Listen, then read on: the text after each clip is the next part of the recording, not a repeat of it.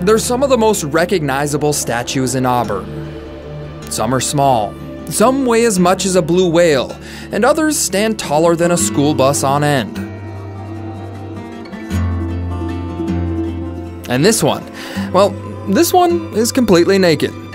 So you just decided to let it all hang out there? Yes. Yeah.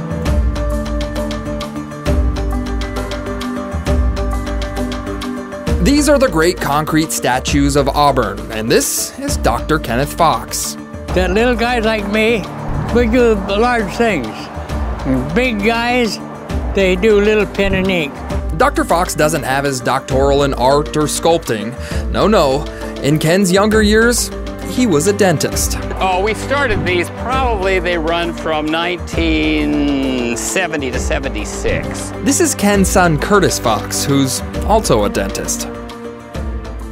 For the middle, we had to throw cement up underneath. Really? That was his job. Walking it up there? Or? Yeah. The statue creations were a family affair. Ken drilled cavities during the day and got his 4 kids to help him with the statues on nights and weekends. Some people didn't like these? Oh, Yes. the buses, the school. Okay, I put that up there, nude woman. They stopped the school buses from coming by here. The 1970s were a different time. When Ken's nude statues were finished, it created a little controversy in town. But his statues actually tell a mythical story. It's the legend of the Amazon warriors and the Amazon society, and it's in Greek mythology. In Greek mythology, the Amazons were a race of warrior-like women. The women were the leaders, not the men. And that's something Ken could relate to. Well, I was married and I had a wife who was very strong. I did not want to say that. The city of Auburn eventually accepted Ken's statues. He was even commissioned to create several more around town, including the Claude Channing gold mining statue near Interstate 80 and the Chinese coolie statue at the Gold Rush Museum. How long do you think this will last?